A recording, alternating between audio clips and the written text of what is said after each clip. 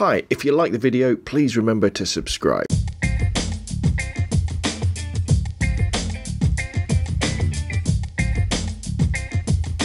Welcome to the SCL Subject Composition and Light Photography Guide to the Minolta SRT101 35mm film SLR. This camera has got a special place in my heart because it got me, I guess you might almost say, back into photography a few years ago. And it is probably one of the best cameras if you want to learn about photography, and also if you want to get better at digital photography and you want to sort of try out film photography with the idea of getting it to maybe slow you down a little bit, not take quite so many photos, take more time, think more, and overall, just get better photographs. So why is the SRT101 so good? Well, it's full of history, which I'll talk about in a bit, but it's got all the great functions of a great manual focus film SLR. It was one of the first, if not the first, 35mm film SLR to have something called through the lens metering at full aperture. So what that means is, and it's a little bit difficult for us these days to quite comprehend what you used to have to do, but when our cameras want to see how much light there is in the scene to work out the exposure, obviously they just look at the light coming through the lens and set the aperture and the ISO and the shutter speed accordingly on a digital camera. But before the SRT101, what you would have to do is, if your camera had a built-in light meter, you would have to point it at the scene. You'd have put your ISO in already because that'd be the value of your film, and you would then select your aperture. But the problem was that in order to meter the scene, you had, when you set the aperture, the light meter would only work if the aperture blades were actually closed. And if you've ever used depth of field preview on your camera, you'll know that when the aperture blades close up to the proper aperture you want, like f8, it becomes very, very dim in the viewfinder. And very difficult to focus and compose and do that sort of thing. But with the SRT101, no matter what aperture you were set, whether you're at f16, f8, f22, the camera compensated this and always had the lens all the way open, say at f1.4, I think it is, on this 50mm standard lens, and would only shut the aperture blades down when it needed to take a photograph. So this was a really big step forward in the usability of film cameras. There is an amazing collection of lenses that you can have for quite reasonable prices for the SRT101. They're very old. I mean, you're looking, this particular model here is probably pushing it for 40 years old. But chances are, if you do pick one up, it will still work and it'll teach you more about photography as it slows you down, makes you think about those 24 or 36 exposures than any dozen books on digital photography would. It's a real heavy blunt. I mean, this is a solid metal, it's a metal-bodied SLR, really chunky. You feel that if you got into a tight situation, if you hit somebody with this, they wouldn't get up afterwards. It feels great in the hand, and it does have some really advanced features for a camera of its age as well. It has a mirror lockup for doing very steady shots at long shutter speeds. It has depth of field preview as well. But maybe one of the deciding factors where you should consider something like an SRT101 is that Minolta, I think anyway, are often seen as the forgotten camera manufacturer. And the manual focus cameras they made, like the Minolta SRT101 and its siblings, are kind of the forgotten cameras of the forgotten camera manufacturer.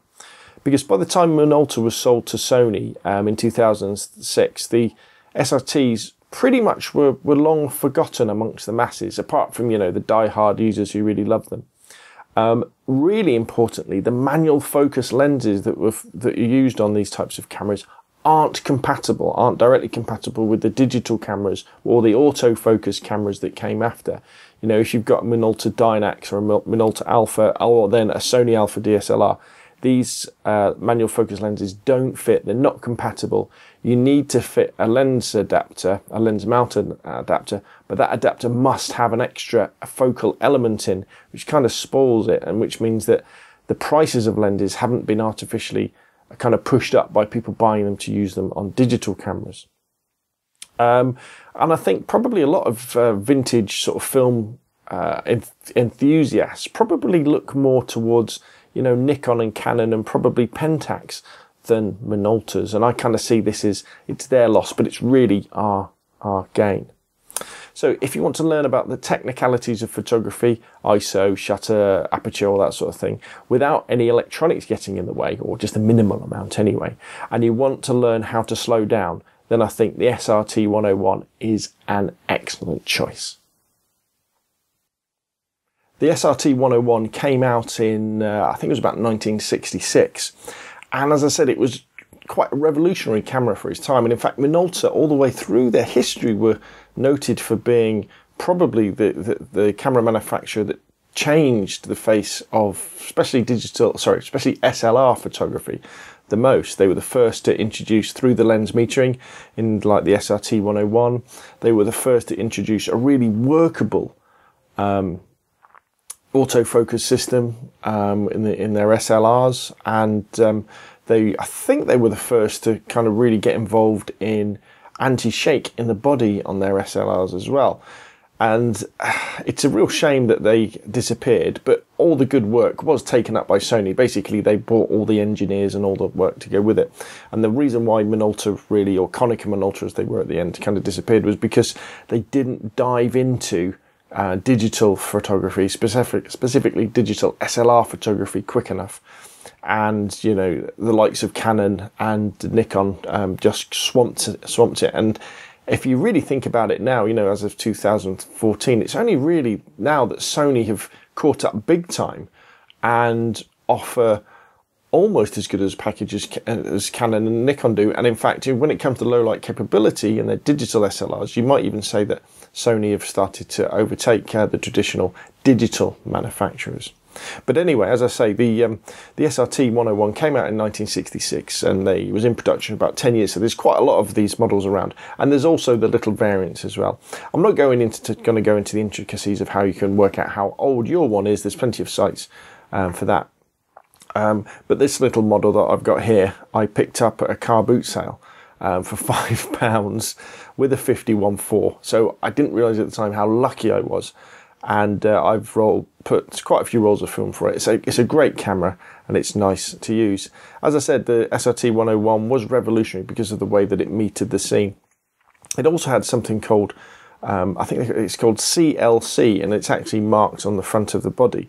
And what CLC meant was that it was kind of the first, or one of the first zone metering systems as well, because the metering system was biased against landscape photos. So what it meant was if you were sort of aiming the camera, you know, to take a landscape photo, the metering system knew that most of the time we're taking pictures where the sky's up the top and the ground's down below, and it would make sure that it wouldn't underexpose or overexpose by compensating for a really bright skyline, or, you know, a dark foreground. So that was a really good a good way and a more advanced way of dealing with things.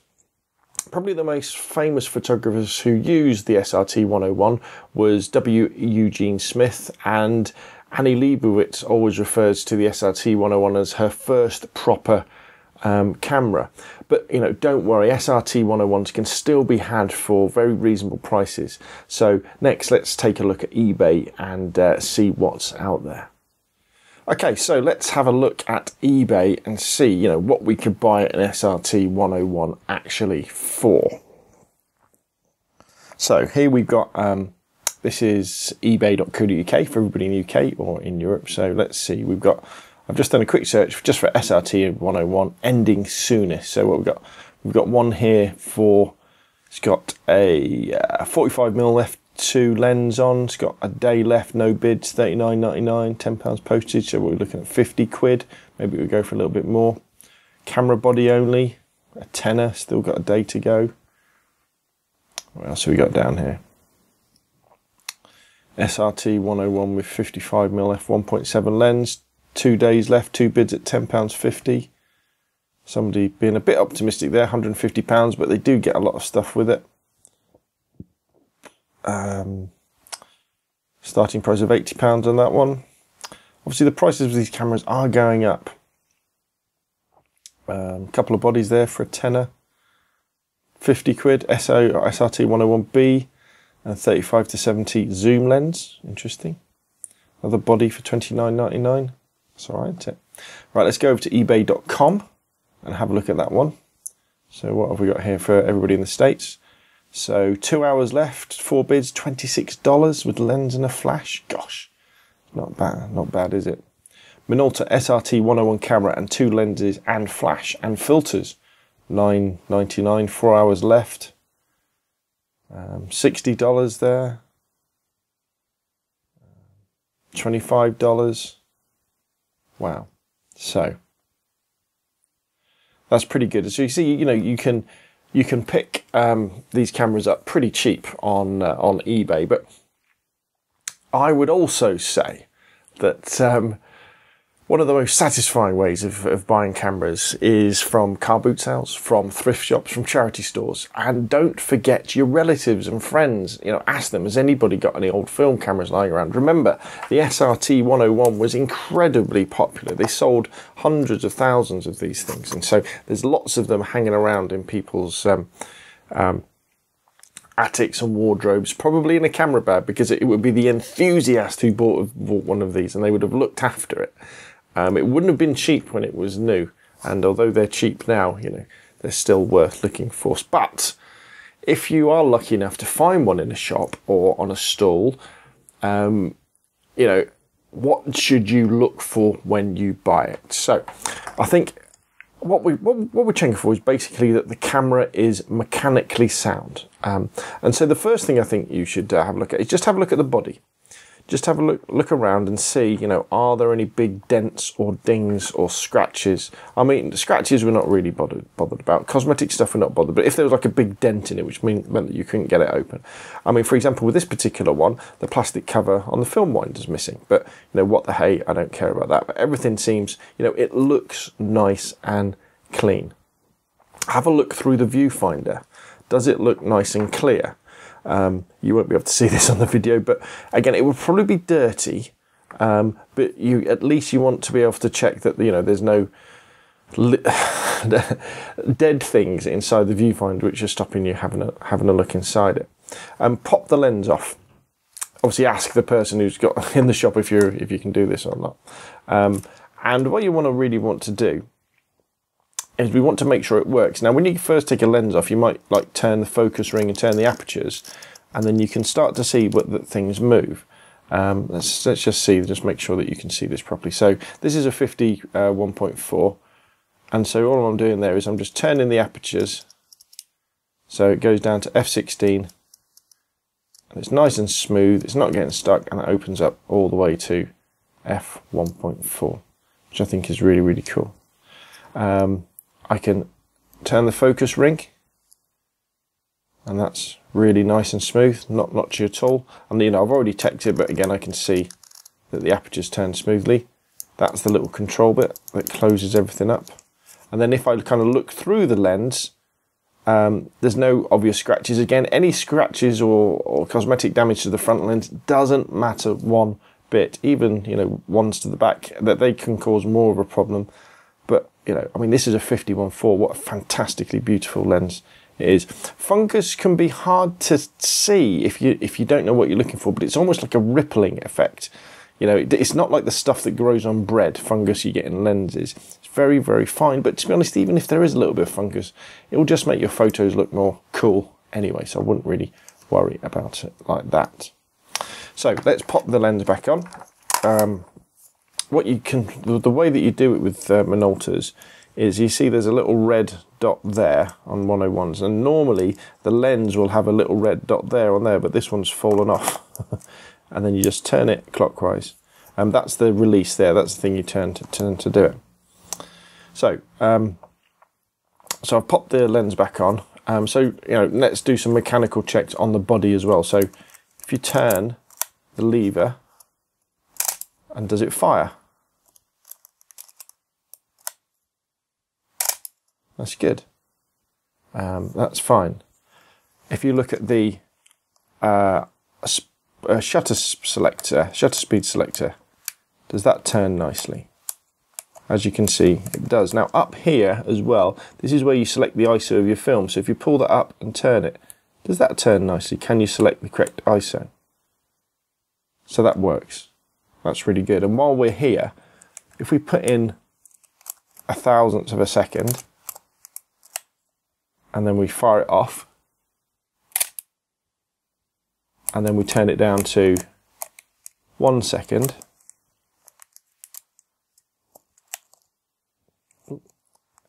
actually, I'll tell you what I'm going to have to do. I'm just going to have to release this because I've actually got an old roll of film in there that I've got to release first.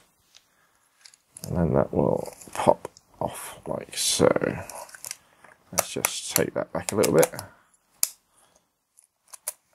There we go. And so when I fire this now, obviously that changes it too. And you want to go through the different shutter speeds just to listen for that difference in timing. Now with the old cameras, especially ones that are sort of 40 years old, don't expect perfection. The shutter speeds probably won't be exactly right, but again, that adds to the character of the film. Now, let's turn the camera upside down now and have a look at the button. If you see here, we've got our light meter selector to turn it on and check the battery. Let's turn it up the right way so you can read it. Battery check off and on, and then we can turn that with our finger. We've got our tripod, and this is where the battery goes to change it. So what we're going to do first is we're just going to turn battery check on now. And let's see if this works. See if I can get you to look through the viewfinder, and actually you might be able to see. Let's see if you can see into the viewfinder. Right. Down the bottom, which you probably, it's a bit tricky this. All right, there you go. You can probably just see that. There you go. See that little needle right in the middle? That's the light meter. And you can probably tell that it's just, if you go to the right of the light meter, see it's lined up with a little bump in the side of the viewfinder. That means the battery's fine. And in fact, if I turn it off and we look again, you'll see the needle's gone back to its resting position. See if we can see that. Can we see that? There we go. See, the needle is right at the top now. And now if I turn the battery, the light meter on, we should be able to see. There's the right hand side. Oh, this is very fiddly. My apologies. This is a bit crap, isn't it? Here we go. Where's the meter? The meter's there. So if I change the aperture, what you should be able to see is that needle moving. Maybe. I don't think you can actually. It's too tricky, isn't it, to see it through here. I'd need some sort of macro lens to do this, wouldn't I? But anyway, if you were looking through that lens, you would then see that, that basically what happens is there's a little lollipop with a round bit on. And as you change the aperture or the shutter speed, that lollipop moves up and down. And the idea is to get the light meter needle into the middle of that lollipop, and that tells you you're going to get a acceptable exposure that way.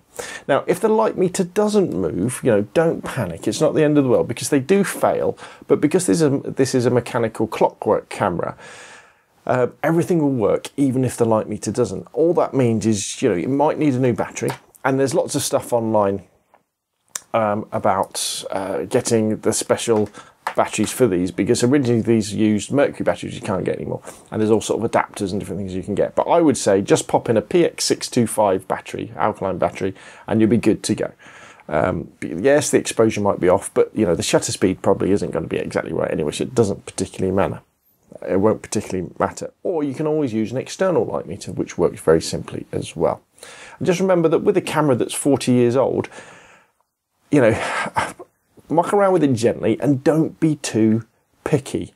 As long as the mechanics work and the camera is usable, even if the light meter turns out not to work, again, you can still, you could use a light meter, or you could use the Sunny 16 rule, or even you could use a light meter app on your phone.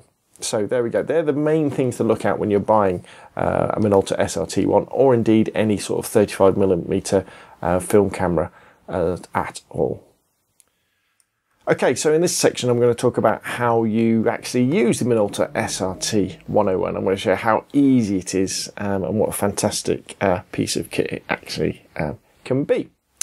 Now, it's a fully manual clockwork camera. The only electronics are in the light meter, and as I've said before, if that does fail or the battery goes flat, it doesn't matter. You know, there's plenty of other ways of working out your correct exposure. But what it does mean is we're going to have to input our ISO of our film, or the ASA of our film, you know, how sensitive our film is to light, and we're going to have to dial in the right shutter speed and the aperture combination to get a correct exposure or an acceptable exposure. And it's really going to help us to think about the artistic choices we make as well. So shutter speed, you know, do we freeze the action or do we blur it a little bit? And aperture, do we go for a soft out of focus background or do we go for a scene where, you know, it's really sharp front to back? But let's take a little step backwards and let's actually get some film into this beast. So to open up the back of the camera, what you do is you just pull this thing up here and that will release the back, and there we can see into the SRT101. I've got an old roll of film here. This is kind of my test roll that I use for demoing loading cameras. So we shut that up. It's always a bit fiddly to do this, but basically all I'm going to do is just drag this across and feed it behind these little catches here. There we go. So I'll just pop that all the way in, and then what I'm going to do now is I'm just going to wind the camera on and then keep firing. Now, whenever you're loading a film camera, actually, you might think, well, wait a minute, doesn't it get all curly here? Well, that's what the pressure plate's for. That kind of presses down on the camera and makes it nice and flat. So as you can see, it's loaded up. So we close up the back, and then there's a little window here we can look at. We just want to keep firing and advancing until we get to 1. Now here's a little hint as well. If you ever want to know whether you've loaded your film correctly, don't just look at this bit, look at this. Because if this turns, it means that we have loaded the film correctly. There we go, it's turning, so the film is loaded and it's firing. We've got a live camera. So that's good. So we're ready to take some photographs. So let's wind the film on so we're ready to shoot. And now what we've got to really do is just think about our aperture first, I guess. I mean, as you come to use the cameras, you'll come up with your own way of thinking. But this particular film I've put in, I think, was it ISO 400? I think it was, so let's just make sure that's right. So we change the ISO by turning this little dial here. You might be able to see there's 800. So that is now set to 400. So the camera knows the sensitivity of the film. And let's say, I don't know, I'm going for a nice portrait. So I'm actually going to set the camera's aperture to f2. Not 1.4, let's go to f2.8. So we're good to go there. So now I need to meter the scene. So I'm going to give this another go. Let's see if you can actually see this meter moving. So I'm going to turn the light meter on. Now, can you see the needle through the viewfinder? Oh, I think you can. You can just about see it there, can't you? There's the little lollipop. And there's the viewfinder, there's the needle. So I need to change my shutter speed to make that needle get in the middle of that lollipop. There we go. Well, it's pretty close, isn't it? So did you see the light meter move? Let me so if I so we're going out, we're going the wrong way there. There we go, and they matched up. So now I know my metering's correct. So now I can just do my focusing and take the picture. How cool is that? How simple is that? And we're ready to wind on and shoot the next shot. Now, let's imagine then that our light meter doesn't work. So let me turn the light meter off on the bottom of this so I don't waste my battery. That's off there. Let's say your light meter doesn't work. You know, how can you use the SRT101? Well, the first kind of thing you could do is you could use the Sunny 16 rule. Now, the Sunny 16 rule means that all you have to think about is, and know, is the ISO of your film, or the ASA of your film. So in this case, it's ISO 400 film. And the Sunny 16 rule says that if we're out and about on a sunny day, our shutter speed, if our aperture is f16, our shutter speed will be 1 over our ISO of our film. So on a sunny day with ISO 400 film in, at f16, my shutter speed should be as near to 1/500th, well 1/400th as possible. So a 500th to underexpose, 2/50th to overexpose a little bit. And so if it's a little bit overcast, you could then go down to say f8, or slow your shutter speed down to say 1/125th, and you can compensate that way. And that works fine. And remember, with things like colour film, when you take it to the developers to get it developed of all things, there's an incredible amount of latitude for over and underexposed photographs. It really does work very, very well indeed. Or the other thing you might want to use is an external light meter, which I have just got here somewhere. Where did I put it? I brought it down, and it is on the side behind me. Here it is. I know I've got it somewhere. So let's just move the camera just for a second. So this is an external light meter. Incredibly easy to use. All you need to do with this thing is open it up, and let's just make sure that you can see this properly. So you can see it there. And first things first, I just want to change the, and these light meters, they all work differently, but if you go on the internet, you can always find the instructions or work it out. So I'm just going to change the ISO. So it's ISO 400. So it's the same as what my my film is. Then all you do is you point the light meter at your particular subject, and the way that this one works is it then gives you an exposure value. So if I then point this at these lights up there, I'm looking for the needle to move. Now the needle's not moving, so what I do, there's an extra bit I bring there. So if I turn that over there, and that needle's moved. Now I'm just going to move it close to the light because we're inside, so it's pretty dark. In fact, let me do it close to this computer screen. Right, let's do it closer to the bulb. Okay, so you won't be able to see that, but it actually went up to 3. So all I do now down here is I then just move this dial to 3, and this then tells me my aperture and shutter speed combination. So with a 1.4 lens, I should be somewhere in between a 500th or a 2/50th. But say I'm shooting at f2.8, I need to be at 1/125th. So then I just get my camera, I set the aperture to f2.8, which it already is, and I change my shutter speed to 1/125th. That is really, really simple, isn't it? So even if you've got an SRT101 where the light meter doesn't work, you know, just buy an external meter, or you know, you can get lots of apps for your smartphone as well, and you'll be good to go. So the next thing to consider, I guess, is what sort of films might you want to put through your SRT101?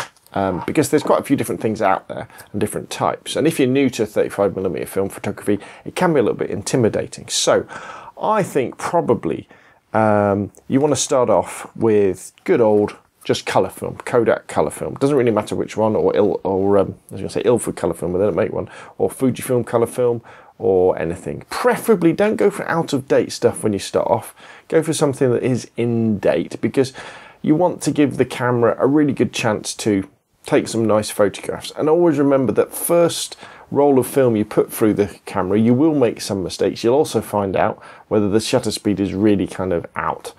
But at least if you've got good film in there, when you get it developed, if the camera is, you know, half decent and is going to half work, you're going to get some really nice photographs out of it. So, you know, maybe choose, you know, a nice colour film to start off with. Then I think you want to try this stuff. Now this is Ilford XP2 400. This is a special black and white film. So you use this film, you get black and white shots. However, it's a C41 black and white film. What that means is you can take it to get it developed at the same place you take your colour film, whether that be Boots, Asda, Walmart, your local chemists, or if you send it off, and you'll get beautiful black and white photographs because they've been developed in the same color chemistry. Really cool stuff, that. A great way into black and white photography. As you get more advanced, or if you want to try it out, you may well want then to move on to things like, I don't know, Ilford Pan F Plus, or basically this is a traditional black and white film that requires traditional black and white developing, which you tend to do at home, to be honest. You don't tend to do this, don't tend to send it off, but you can send it off to specialist labs and they will develop it. So there we go, they're the types of films to look for, and I would say when you're starting, again, just go with a nice colour film, put it through, go out and shoot on a nice sunny day, you'll get amazing results. And then if you want to try a bit of black and white, go with something like Ilford XP2 400, a C41 black and white film, to dip your toes into the wonderful world of monochrome photography. Let's talk about lenses. As I said before, I was really lucky when I got my Minolta SRT101 that I got it with a 50mm f1.4, which is an amazingly fast lens, which means that it lets in lots of light, basically. So even when you're inside, you can normally get away with not having to use flash if you've got a steady hand. But don't worry, you don't have to have a 51.4. The standard lenses like the 51.8s, or I think they do like a 55 and a 52 that might be a little bit slower, to f2.8, f3.5s, they're all fine. I would say if you can, try and stick with prime lenses. So these are lenses that aren't zooms. Not that the zooms of the day were terrible, but when these cameras were coming out, and over the next 10 years, into the mid-70s, zooms really, they're quite heavy. They tend to be very, very slow. And you might as well take the advantage of having a nice quality prime lens. So the other ones that I've got, that I kind of tracked down over the years, was a wider angle lens. This is a MC Rockor 28mm f3.5 lens. So Minolta were known with their Rockor lenses for producing very nice pieces of glass, and the 28mm just gives me that wide angle view. Now you may well be saying, well, wait a minute, on my digital SLR the wide angle is like an 18 to 55, an 18, but remember that's because it's a crop sensor body. On a full sensor body or a film body, 28mm is pretty wide, and I find I can use that for architecture or anything where I need to get a little bit further back, and that really is a very nice lens indeed. And although the 50mm is a very nice portrait lens because you can open it up to f1.4, this is a very, very special lens indeed. This, there goes the lid, is a MC Rockor 135mm f3.5. And again, you may be saying, whoa, on my digital SR, 135mm is a real telephoto lens, and it is, but remember, again, that's because you've got a crop factor. So your 50mm is more like a 75mm, and something like 135mm is more like a 200mm lens. But on a full frame body or a film camera body, such as the Minolta SRT101, the 135mm is a very, very nice focal length for portraits. And you remember, it's f3.5, but it's f3.5 at the long end as well. So it's letting in plenty of light. And they really are a joy, these MC Rockor lenses. You can see we've got an all-body construction, a nice rubber ring for the focusing, and we've got a nice metal lens mount built to last. When you're looking at lenses, I know we talked about it when we talked about the camera, but you really want to be checking that the aperture blades can open up and close up all the way and don't get stuck. Check the lens for fungus. We're not really worried about if there's a little bit of it, and we're not really worried about little scratches on the front. We just want to make sure that the focusing is nice and smooth. Something else you might want to consider, though I have to admit I haven't really used it that much, is one of these babies. This is a teleconverter. Lots of this stuff I just pick up cheap at car boot sales. This is a Solidgore one, so I don't know exactly how well it could be, but what this does is it doubles the focal length of any lens it's attached to. So it means my my 135mm becomes a 270mm, which is quite a nice zoom, nice telephoto to really get in there to see the details if maybe I was doing some wildlife photography. And as you can see, it has an extra element inside which magnifies everything. And it also has all the little levers, which means that as you're changing the aperture on your lens, it can go back and make sure the it can go back and make sure that the metering system is still working that way. And so there we go. There's a good choice of some lenses you may want to look at. I may want to look at recording. May want to look at getting for your Minolta SRT101.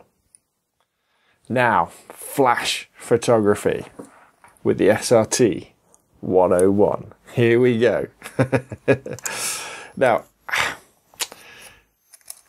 one of the problems with flash photography when it comes to film is obviously you don't get the instant feedback of digital. Because one of the great things about digital cameras is they've kind of taken the mystery out of flash photography, because you do have fully automatic flash systems where you can have the flash off the camera or on the camera, and between them they will work out a fantastic exposure and get really good looking photos. And even if you have a manual focus flash, or a manually powered flash, and you've got to change the settings, basically you take one photo, you can see whether it's too bright or too dark, and then you can change it, where with the old film, you've got to get it right. So it was always really nervous when you come to doing it. But what we've got here is we've got the Minolta SRT101, and I've put a small flash on the top of it. This is a Helios flash, a Helios 32, which normally I would use on my Olympus Trip 35 camera. But as you can see, in order to use the flash on the SRT101, you've got to have a lead that goes from the sync port to the flash, because in fact, if I take the flash off, you can see that although we've got an accessory shoe on the top, it's a cold shoe. When you fire the shutter, nothing happens here. There's no contacts. And so the flash can't fire. And so there's no point putting one of your automatic flashes on here from from your digital SLR. You definitely don't want to do that. And in fact, if you do put a flash on there, it must be a flash that does have the sync port so that you can fire it.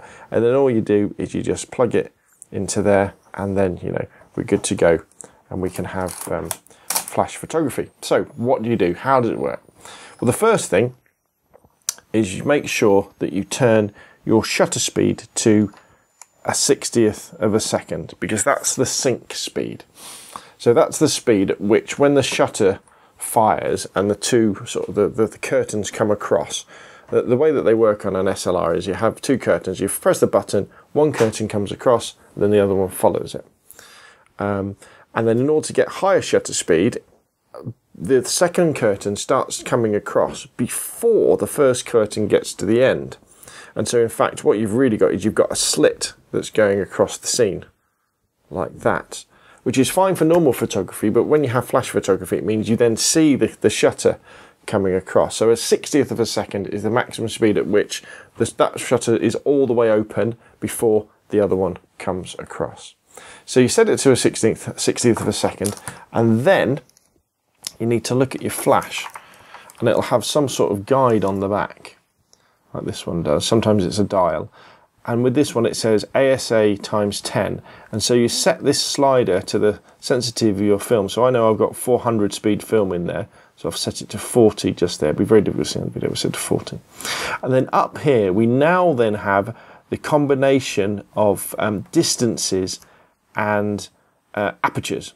So I know that if I'm shooting in feet, if my subject is 10 feet away, I want to be at f11. So let's say my subject is 3 meters, 10 feet away. I would then change my aperture to f11. Or, if I wanted to shoot wide open, f2.8, in fact I can't really, I'd have to be at say f3.2, my subject would have to be 40 feet or sort of 12 meters away. And then you kind of all set up, wind your film on, and then fire. There we go. So flash photography, not particularly, not that complicated. I'm not a big fan when it comes to flash photography and film because I'm always, again, a little bit nervous, but as long as you follow the basics, it will work. I'm more of a fan of slapping a really fast lens on and seeing what happens that way. But I'm going to show you something that you may want to try instead, which I think is really, really cool. So let's get rid of this flash off the camera. Let's turn it off and fire it off. Okay, so let's get the batteries out of this one because I'm going to need them to use a different light source. And so the light source we're going to use is an LED light, a constant light. So let's pop these in. Hopefully here we go, we're good to go now. Now, this is amazing, this. So let's just put this onto the camera, lock it on. Now watch this. So I've got my 51.8 lens on there. I can turn my light on. So now I've got a constant light source. Now it may not be super bright, but trust me, with a 51.4 or 51.8, if you get your subject pretty close and then dial out that big aperture, you're going to get some great looking photos because these really are quite bright. Up close though, inside, you know, once you get beyond probably 5 feet, you know, that it's not really adding much light to the scene at all. But I would suggest, you know, if you're really into taking photos inside, you know, why not give this a crack? It gives you a really modern kind of look, kind of a fashion look with, you know, can be quite flattering as well to people because, you know, it tries to get rid of most of the shadows. And in fact, normally with the kits that these sort of ring lights come with, there'll probably be a adapter where you can mount it straight onto the lens like that, which gives you really good effects. But again, these aren't true ring flashes because again, it is a light, so it gives you a constant light source. So, you know, you do have to bear in mind that you've got to be pretty close. But another thing to think about if you're into using artificial light to make your photographs look better. Okay, so we've covered a lot of ground now, but let's look at some of the more advanced features and some accessories that you might want to get for your SRT101. Sorry about that, my phone just made a bleep. So, first things first, depth of field preview. Very a nice advanced feature, this. So, you know, when you're taking photos, one of the problems that you have is that when you look through the viewfinder, in order to be able to focus with the SRT101, obviously, in fact, I don't think I've even mentioned this yet, have I? As you're focusing, there's a little shimmery bit in the middle that when something's out of focus, it kind of shimmers and you just turn your focusing ring until it's nice and sharp. Nice and easy to do that. But anyway, when you're focusing with the lens wide open.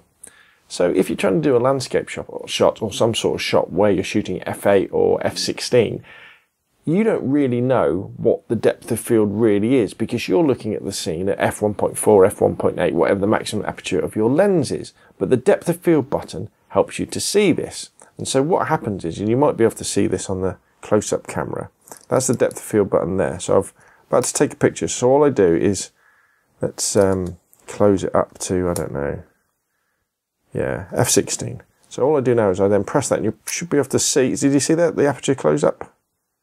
There we go. So I can really have a great idea of what the scene would actually look like. See? Now you have to have wound the film on for that to work.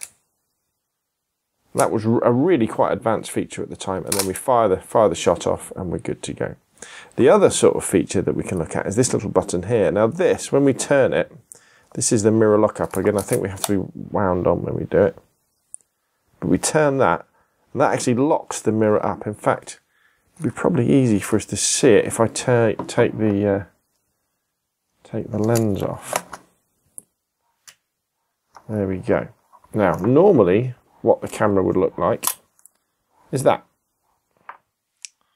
If you can see the mirror there, and when we take a photo, that jumps up out of the way. But that action of it going like this and jumping up out of the way makes the camera move a little bit, even when you're on a tripod. And so by turning this little lever here, you should see the mirror jumps up. So when we actually take our shots, oh, that was just the shutter moving there. It wasn't the mirror. Now, obviously, when we've got the mirror locked up, we can't see anything either. So you tend to be working on a tripod where you know where things are. But if ever you go to use your camera and you can't see anything through the viewfinder, and you check your lens cap and your lens cap is off, chances are you'll have knocked the mirror hold-up button, and that will be causing the problem. The final thing actually is probably the shutter delay. So if we want to get ourselves in the picture, we can just turn that lever just down there, press the shutter, and then normally that would, let's have a look. What have I done? I've done something to it. All right, you've got to press that, I think. And that is now going to wind round, and when it hits there, it's going to fire the shutter. Honestly, it will. There we go, and it did it. How good was that? Now, let's take a look at some accessories, because you've probably been looking at my SRT101 and saying, what's this funny thing on the front? Well, this is a Cokin filter holder for the Cokin A system. And the first kind of accessory you can get for it is a lens shade, which you can put on. Makes the camera look a bit different, doesn't it? But you can put these square filters on, and I've got kind of a selection of square filters and round filters here, so you could see them. This first one is a graduated filter. So the idea with the graduated filter is that you put it on the put it in the holder like so. You can kind of see that, and wherever the horizon is, you kind of line the filter up,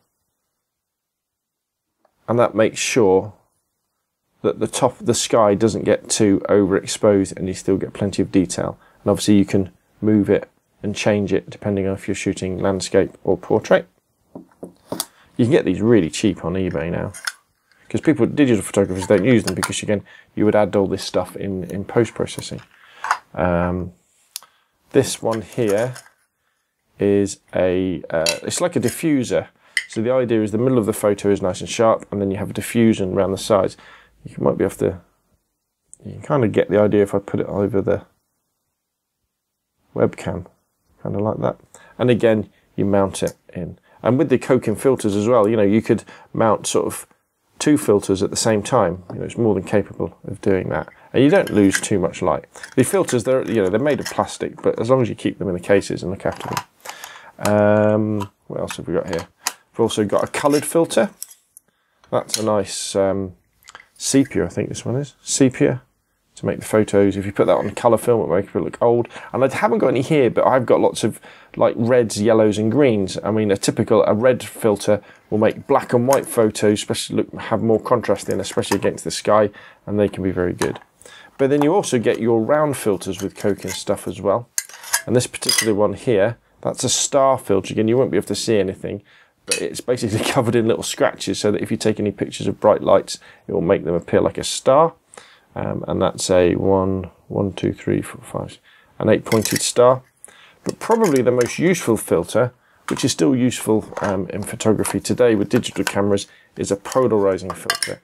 And this is the type of filter that enhances your pictures by reducing glare. And all you do is snap that in there, and then you can turn the filter to get the desired effect, because you need to turn it to find the right strength that you'll want, depending on the angle that you are from the sun. And that can work with colour photography or black and white photography. It enables you to see, you know, underneath through the glare on water, and generally do pretty magic things. So, you know, look out for Cokin filters. With something like the lens you would get on the Minoltas, you really want the Cokin A system, the smaller system, rather than the Cokin P system. And then the final little thing I have here is, this is a close-up filter, which is really useful. And basically it's like a magnifying glass for your lens, and so you screw this on the front. If I put that over the webcam, you can probably see how it's magnifying the scene. That's the normal scene, and you just screw that on the front instead of the Cokin system, and you've got like an instant macro lens. So there we go. There's some really sort of interesting accessories that often you'll probably find in the camera bag with the camera if you're buying a second-hand one. and it's worth getting them second-hand off eBay and places like Gumtree too. So hopefully I've whetted your appetite for the most wonderful SRT101 and given you an idea of really why it's such a great camera, where you could buy one, how much roughly to pay, what to look for if you're buying a second-hand one and you're lucky enough to put your hand on it before you actually have to part with your cash, and how to use it and some of the accessories you might want to get the most out of it as well. I love my SRT101 and I wish I had more time to shoot with it. And I don't know, I mean, I haven't really talked about this before, but can you imagine the day when there's a Kickstarter project that actually works and comes to fruition, where you can add a little sensor into the back of these cameras where the film goes, so you could get like a 12 megapixel, turn them into a 12 megapixel digital camera as well. That would be absolutely fantastic. But as it is, film is beautiful, analog is beautiful, and I love the randomness of what you get out of film photography. So if you see one going cheap, snap it up. You definitely won't be sorry. As I said before, it will teach you more about photography just putting a couple of rolls of film through one of these babies than £50 worth of modern photography magazines. Okay, so that's it from me. Thank you for hanging around. I know this has been a long video, but I really wanted to go in depth into this camera because I really do enjoy it. If you enjoyed the video, please subscribe and add a comment down below. I really enjoy those, or you can email me, scalespeeder@gmail.com. Check out robnunphoto.com for more of the same, and also obviously check out the YouTube video stream for lots of different videos about different things. And hopefully I'll see you again really soon.